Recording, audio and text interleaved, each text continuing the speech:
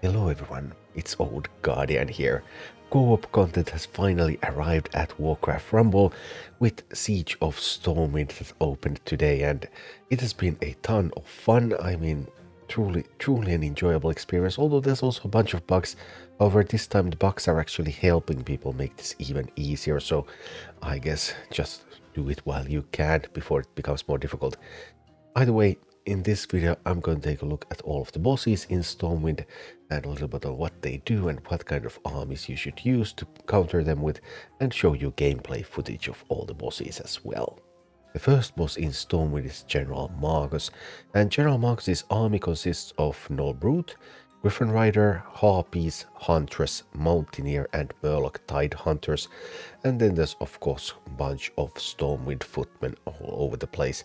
And when Magus enters the second phase of the encounter, Magus is going to charge and take down the top two towers and summon 4 footmen, 2 of them melee and 2 of them ranged from both sides. And I found armored units particularly powerful against General Magus because every single mini there deals physical damage. So armored tanks can just take a lot of punishment. So for example, I did Magus with this Gromash army, using Grom and then Frostwolf Shaman to give Grom armored, and then trying to get some of that AoE against all of those footmen, pyromancers, even getting some chimeras, even some bat riders shooting from above, and that's General Magus. The second boss is Innkeeper Allison. Innkeeper Allison's army consists of Defiance Bandits, Firehammer, Footmen, Harvest Golem, Huntress and Mountaineer. When you get Allison to the second phase, there's going to be barrels that take down towers, and they also explode at the tower and take down all units, including flying units. So this is a little bit different than the Grimongous barrels that leave flying units untouched.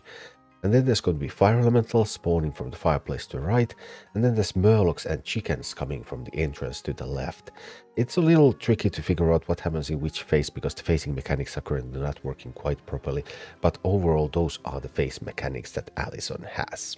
And for Allison, you want to have some flying units and some physical damage, like here I have Harpies and Troll to beat up those fire elementals, and some AoE against the chickens and the murlocs. So here I have Plague Farmer and I also have Whelp Eggs, and those can take down Allison. And the final boss in the siege is Highlord Bolvar. Bolvar's army consists of Footmen, Griffin Rider, Harpies, Holy Nova, Prowler and Worgen. And when you face Highlord Bolvar, he's going to cast a Consecration that's going to take down all of the towers and leave a damage area effect around those towers for a little while. Then it goes away and then you were able to push again.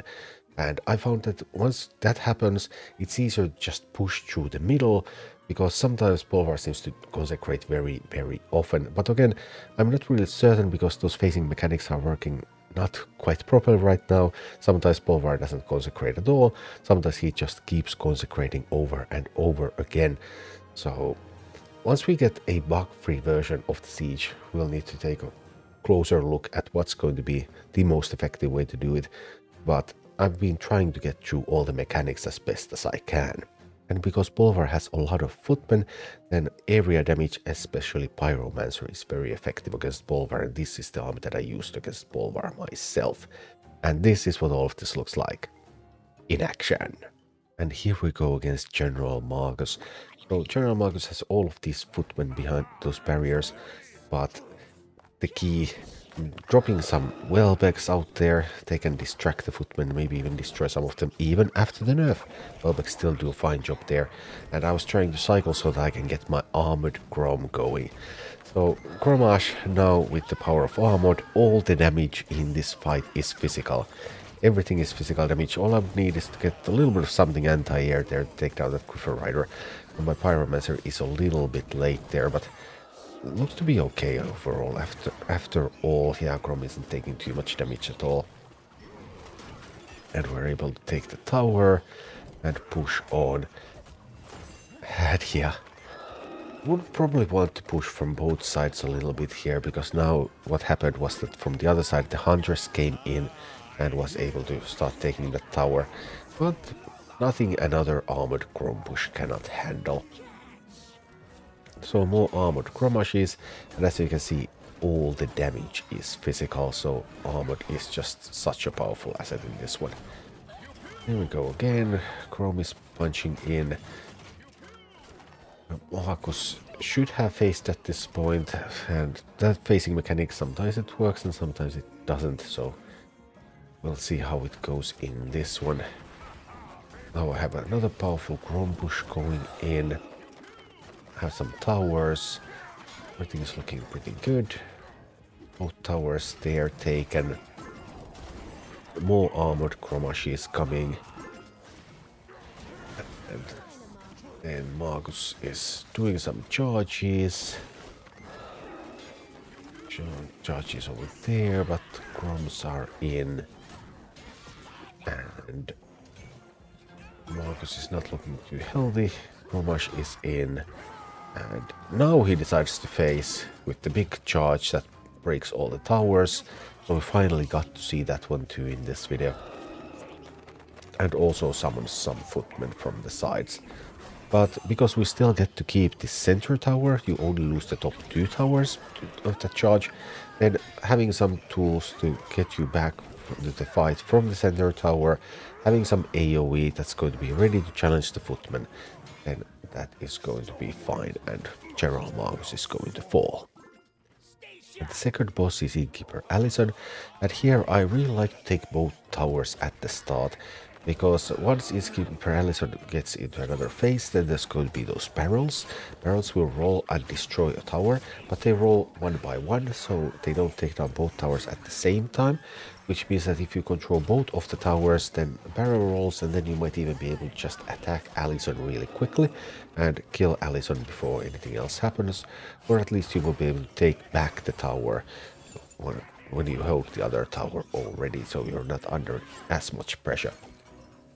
And here we're taking both towers, and after that we're getting ready to send some troops, as those footmen are coming, but harpies, so many harpies, both players having harpies in their armies is actually quite powerful, because just look at the sheer number of harpies that are coming here.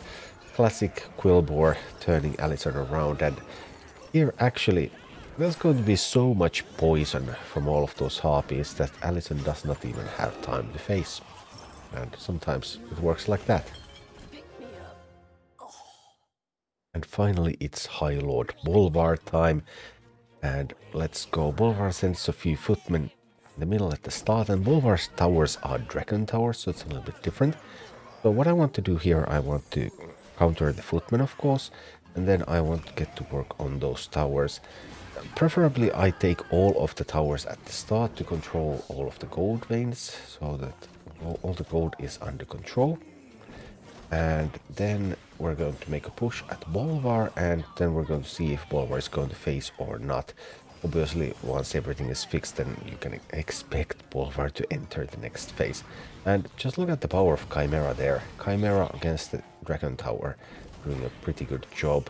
Plague Farmer is another one that's really great here, because Plague Farmer can just kill those Dragon Towers from out of their reach.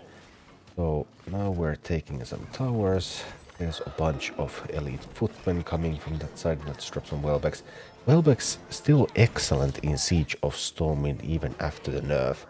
There's just so many good uses for them, because there's so many ground units that can't shoot air, and then Welbecks get to just do many great things. So now we have all the towers here, and we can start to work on pushing against Bolvar. Some of the footmen keep appearing, and footmen in this one, there's 3 melee footmen and 1 ranged, but Welbecks, dropping Welbecks on them can actually, sometimes I think I dropped them in a little bit wrong spot there. Maybe I think they should be able to take down the ranged footmen at least sometimes. But here we go. Bolvar is defending. I'm trying to make a bit of a push. Harpies, well, when we have dragon towers, then harpies are no threat, because harpies cannot handle dragon towers. Sending out some chimeras, sending out some plague farmers. Everything looking quite good. And now Bolvar should enter the next phase. The indicator is there, but consecration is not happening here right now. I would have expected Bolvar to consecrate already, but now Bolvar is waiting a little bit. let's see. I'll try to make better footage once these are actually functioning as intended. But for now, it's okay. We're actually trying to wait here a little bit to see if Bolvar were so kind as to show us the other phases. But we would be able to fight against that, because we had developed a strategy at this point on what we were planning to do when the new phases arrive. Go, we push a little bit on that tower. Okay, tower is taken, that's wonderful. The dragon tower is defending as well. Looking pretty sweet. A couple of hits in the Bolvar. Another Drakizat going in. Right, here we go, here we go. Making a push, and now Bolvar decided that it's good time to face, and then the consecration happens. It kills every unit around Bolvar, and it instantly takes all the towers. And there's also a consecration effect around the towers, so if you try to attack the towers too quickly, like you see those harpies went out there, then they are going to be destroyed.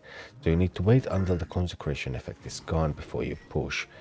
And here, I'm not sure how it's supposed to work, because sometimes it just keeps consecrating all the time, pretty much, so you just can never take the towers. But that's why we devised the plan that once the consecration has happened, we're just going to push through the middle and try to get past that middle tower and reach Bolvar. So that is the plan. A powerful push through the middle, ignore the sides, and I was thinking whether I would use those wellbacks to try to defend a little bit. I end up going with a Chimera instead. And we're doing a fairly powerful push through the middle. And here we go, here we go. Another consecration happens. Yeah, but this time we have the Drakizat going through the middle, as was meant to happen.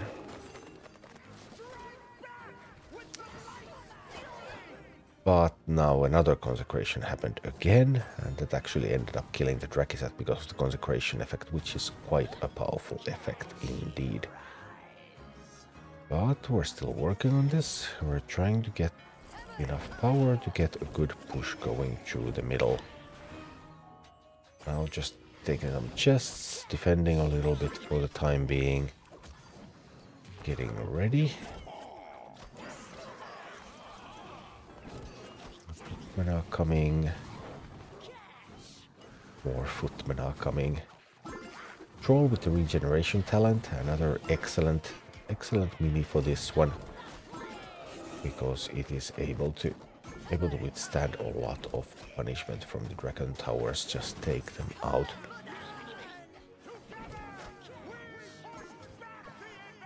Okay, here we go. Well, that troll's actually with the poison talent. Anyway, it started to get into overtime. Those repeated consecrations have made it very difficult to progress. But now we're going to make the really big push just through the middle. We need to defend a little bit so that the harpies won't kill the base or anything. Now big push going straight through the middle, helping it a little bit with unbounds, helping it with all sorts of fast minis. Here we go, just swarm through the mid. And we managed to take the middle tower, and then we get an attack going with Drakizat, with other minis, and Bolvar is going to go down like this. Thank you for watching. Click like and subscribe if you enjoyed this, and a special thanks to all of my Patreon supporters, YouTube members and Twitch subscribers who make all of these videos possible.